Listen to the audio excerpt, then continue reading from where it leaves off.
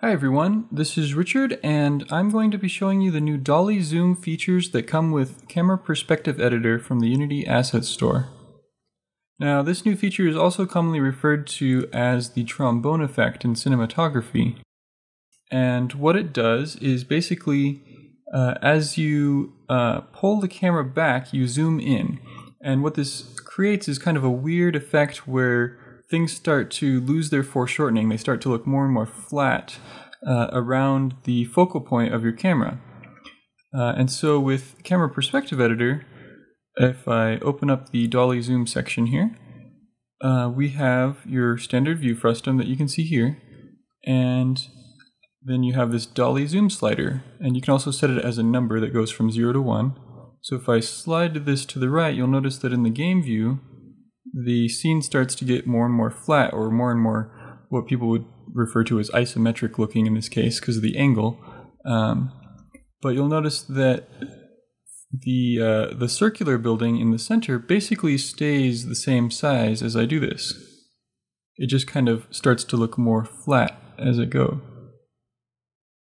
Now, with a typical camera, this would be my standard perspective here, and as I slide this to the right, the camera would be pulling back at the same time as zooming in.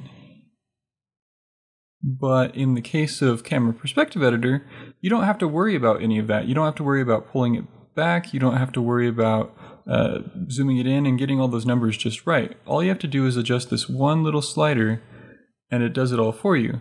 And you'll notice in the scene view here, the camera won't be moving.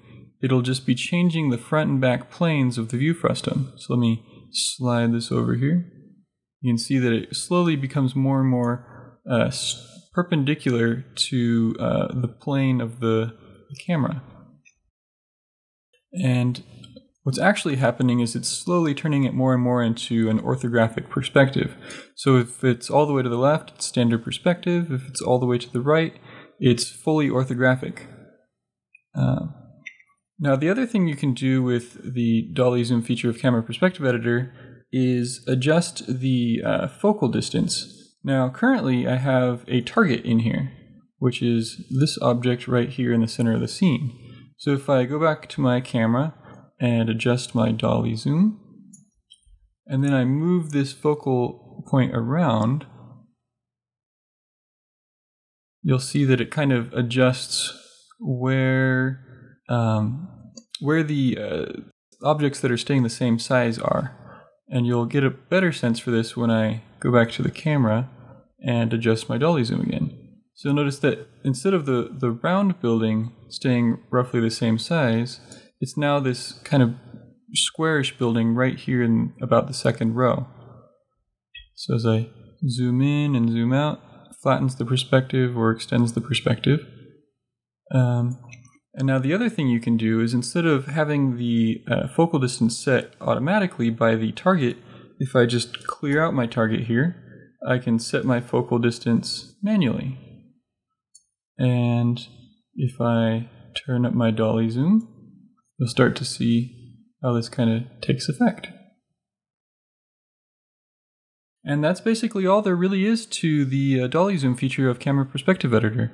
So if you're interested in this, please check it out on the Unity Assets Store, and you can also check out the product page at artleaping.com. Thanks for checking this new feature out, and I hope you have a great day. Bye.